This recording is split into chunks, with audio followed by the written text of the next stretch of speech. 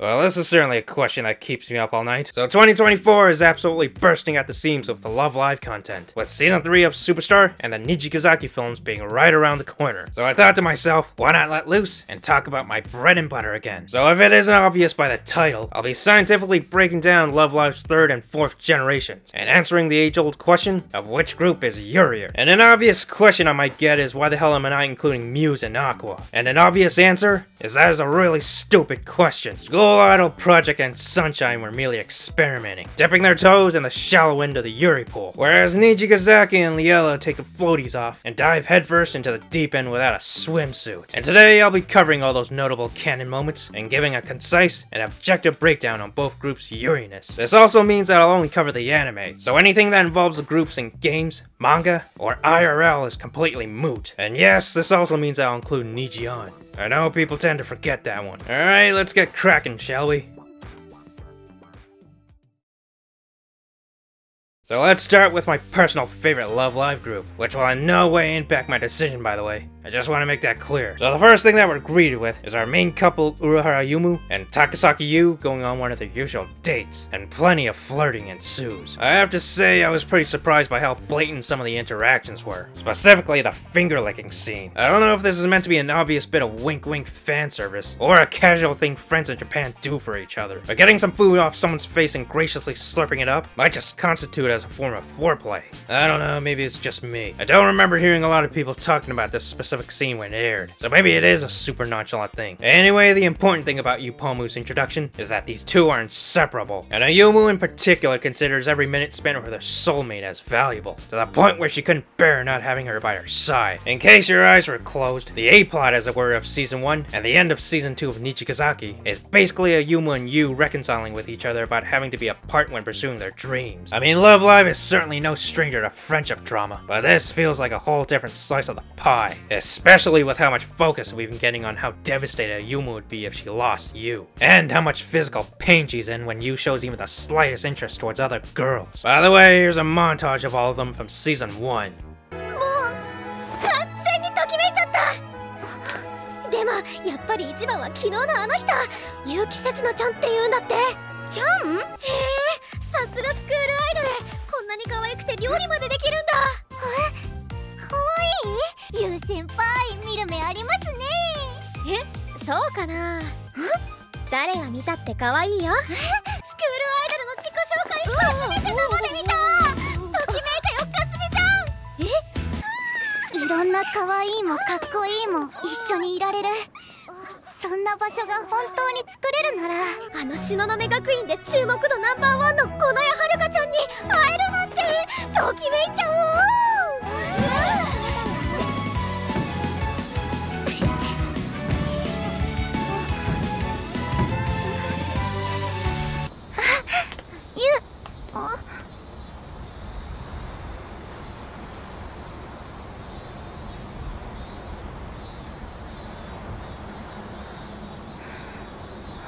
ゆう先輩、さすがリゾン。ありがとうね、ゆうちゃん。そんな。だったらどうしてせつなちゃんには教えたの？私には言えなくて、せつなちゃんには。なんでせつなちゃんが出てくる？せつなちゃんの方が大事なの？もう、ゆうちゃんどこに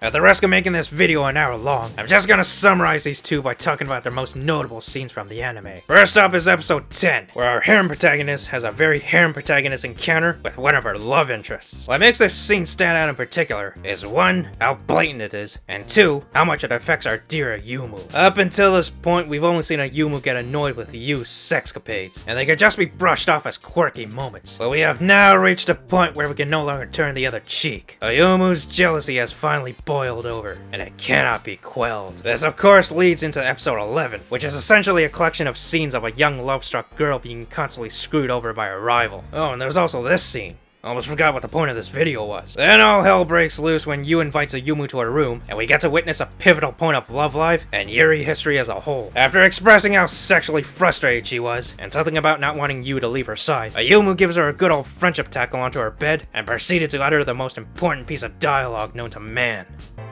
私の夢を一緒に見てくれるって、ずっと隣にいてくれるって言ったじゃない。私、ゆうちゃんだけのスクールアイドルでいたい。だから、私だけのゆうちゃんでいて。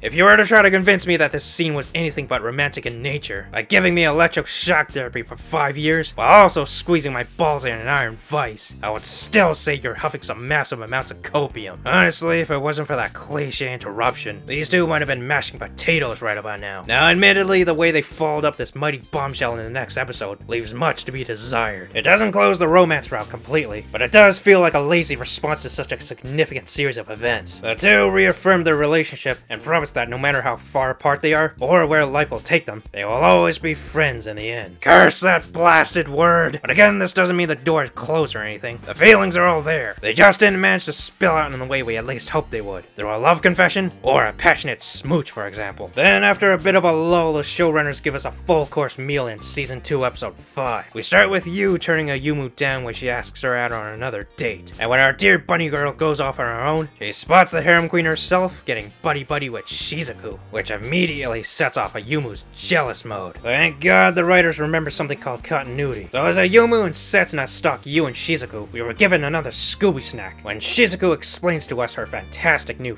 fanfiction. It's Beauty and the Beast, with Ayumu as Belle and Setsuna as the sexy beast. It even comes with role reversal, because even Shizuku knows that Ayumu and Setsuna are flexible tops and bottoms. Damn, girl. And while we're on the subject of Ayumu and Setsuna, let's take a little detour by quickly mentioning their not-so-subtle episode from Season 2 of Nijiyon. Both girls share an umbrella. Setsuna compliments Ayumu's intoxicating sweet scent. Setsuna brags about Yu fangirling all over her. Ayumu starts getting jealous. And in a shocking twist, it turns out Ayumu wasn't jealous that Yu was fawning over Setsuna, but that she wanted to fawn over Setsuna too. Never mind, I guess the writers did forget about continuity. But in all seriousness, I think this episode was simply to show that there was no bad blood between Ayumu and Setsuna, and to toss Ayu Setsu Shepherd's a bone. Any of them here right now? How's your day going? Anyway, back to the main anime. So when the four girls gather to talk about the reason they came to the amusement park, we get a rare instance of a character blatantly saying the quiet part out loud. てっきりデートかと思いましたよ。 The episode then came full circle with Ayumu and Yu going on their date as promised. And quite honestly, I was really expecting it to end with a sudden kiss from Ayumu. I mean, the setting and move were perfect. Just look at the shot, too. The writers knew exactly what they were trying to do here, as the romance between these two was still going strong. And the only next step we have yet to reach is an actual kiss. Maybe they're saving that for their films. And lastly, they share a short but sweet moment in Season 2, Episode 10, where once again we would get these two alone together in an ideal situation to finally lock lips. It's also another case of the writers playing the not-so-subtle game. 綺麗だね、月。うん。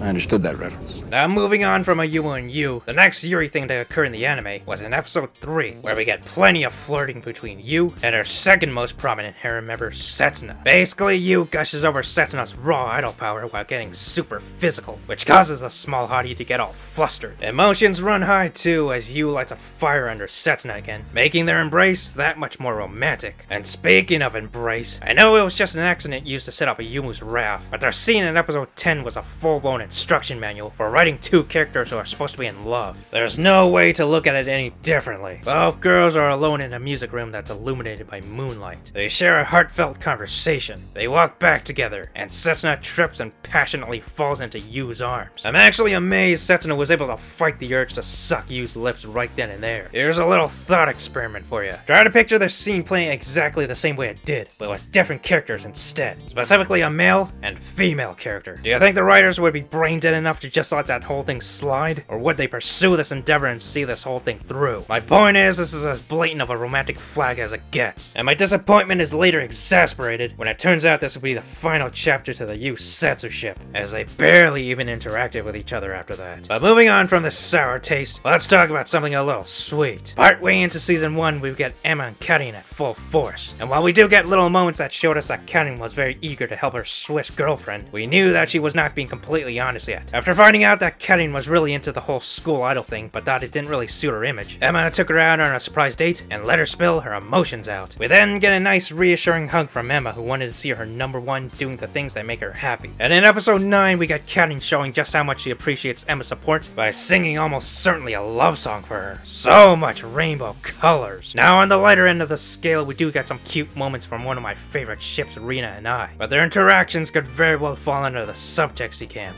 I just thought I'd mention it because it'd be weird if I didn't. Alright, so let's wrap up the main ships by talking about the Kasumi and Shizuku moments in episode 8. In the shock of the century, we agreed with Kasumi doing the impossible. Worry about someone that wasn't her. But seriously, she could tell her sweetie was suffering from a case of identity crisis, and followed up by reassuring her that she had nothing to be ashamed of by being her genuine lovely self. And you know what else? もしかしたら静子のこと好きじゃないっていう人もいるかもしれないけど、私は大坂雫のこと大好きだから。 There's the L word again. Now, of course, Love Life has surprised us before with sudden confessions, but unlike Chika and Riko, Nijigasaki didn't sully the waters in the following season. Kasumi and Shizuku were still intact, unfortunately with not too many interactions in season 2. Alright, since I couldn't fit it into the video naturally, I'm just gonna rapid fire through all the notable Yuri moments from Nijiyon that I haven't talked about yet. Yu tells Longzhu and I that they're cute, and everyone in the room blushes at their oblivious queen after she turned them on with her charm. Yu stares lovingly at Ayumu while she practices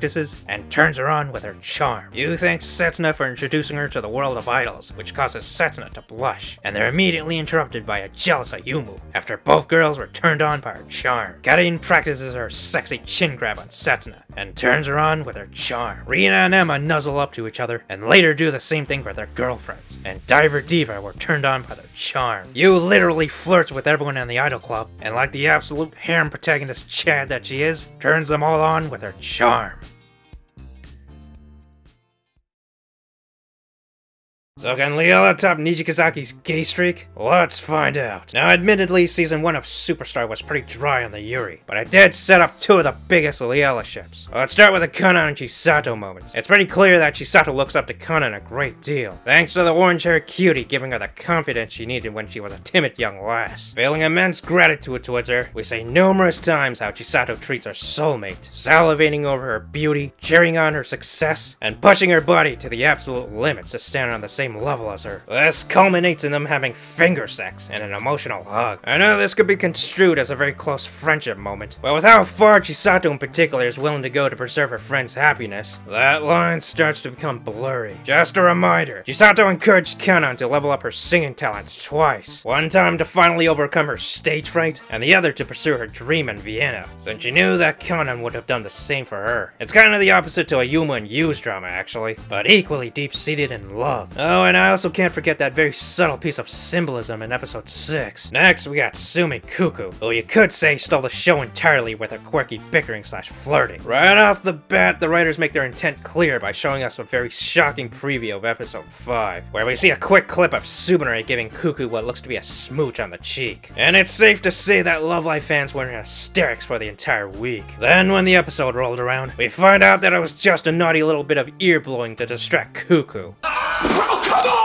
But make no mistake, this is definitely framed as a Yuri moment, albeit one we weren't expecting. They could have written Sumire doing anything else to drop Kuku's guard, but they made her do something pretty much only people in relationships would do. Try casually blowing into someone's ear and see if they think you're seducing them. But don't do it on a stranger. That's a good way to get you slapped in handcuffs. Anyway, following this, the tsundere couple end up sleeping in the same bed, and Sunny Passion playfully tease them, mentioning how close they are. Oh, they sure are. Now with episode 10, we basically have the two acknowledging their tsunderiness, but with the added bonus of being on a first name basis. progress. And jumping ahead, we got another tsundere supernova in Season 2, Episode 9, where Sumire pulls out all the stops to keep her dear Cuckoo from leaving. And what follows is the closest the anime has ever been to seeing the characters reach first base. With all the high-running emotions and the way the shots are framed, it honestly seemed like Cuckoo was ready to plant a passionate wet one on Sumire. But despite the perfect opportunity, the writers decided once again to pull the rug underneath us part way, and have them hug instead. But I'm not gonna undersell the scene here. It was pitch perfect and very well executed. And the cherry on top was Cuckoo giving a classic tsundere love confession, solidifying their destiny together. Now before we move on to the best Yuri ship of all time, here are a couple of random Yuri moments I need to mention. In episode 11, we were given an inexplicable treat where Ren stumbled upon a rather saucy Link. We see two women passionately gazing into each other's eyes, with the words "Forbidden World" next to them. Now this is either a timeshare scam of some fictional property, or a lesbian porn site. Either way, it caused Ren to lose all of her innocence that day. Now joking aside, I find it funny that this is the first on-screen recognition of lesbians in the Love Live anime universe. Despite the ridiculous context, it was so random and blatant that I couldn't help but laugh out loud. They even continued the joke in Season 2, by briefly showing these two again doing a little performance. It may not have been a porn site, but it's safe to say that the context itself was slightly naughty. Anyway, let's finish this off with Shiki and Mei's earth-shattering debut. Now before Season 2 even began, fans of the show would notice tidbits that shone a light on their relationship, such as Shiki's character description having one of her likes being Mei. So the showrunners pretty much gave us a ready-made ship before the season even aired. And naturally, I was somewhat skeptical this would result in very little—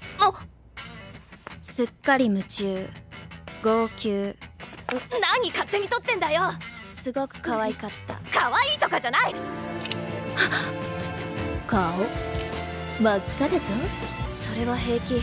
メイは可愛いから。お前の方が可愛いだわ。可愛くない。可愛い。言わないで。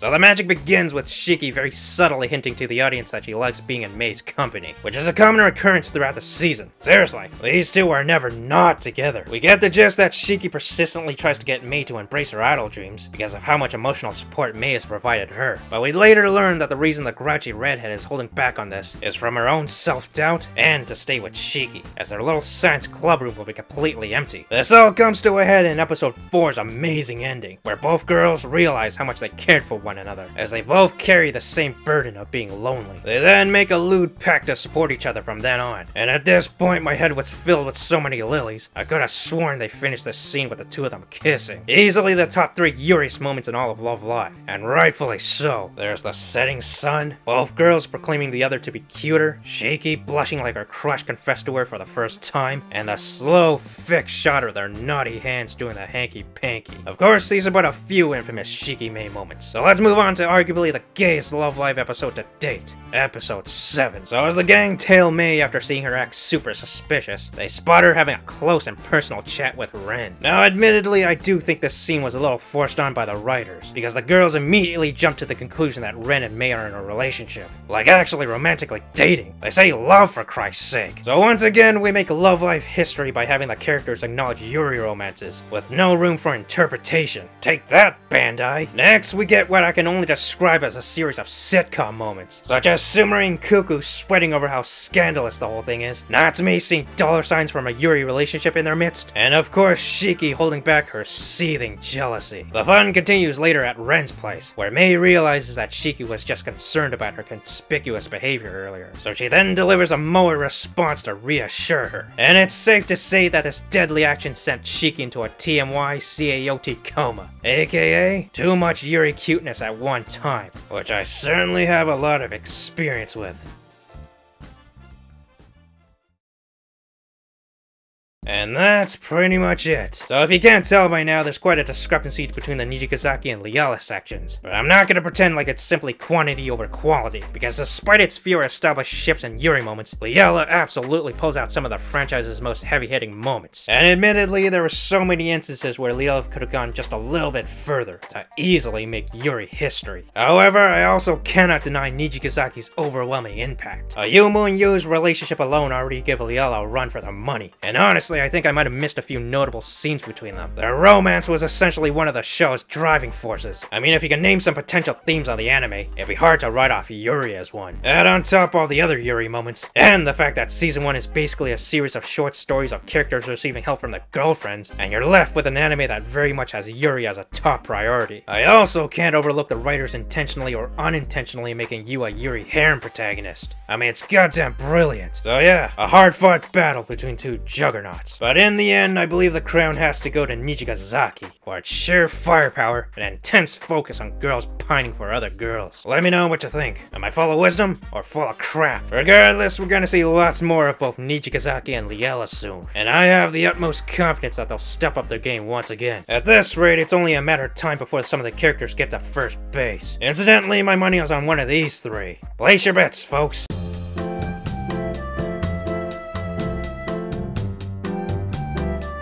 Anyway, I'm gonna end it here before my lungs collapse. Feel free to give me a like or something. It'd be much appreciated. Anyway, see you around.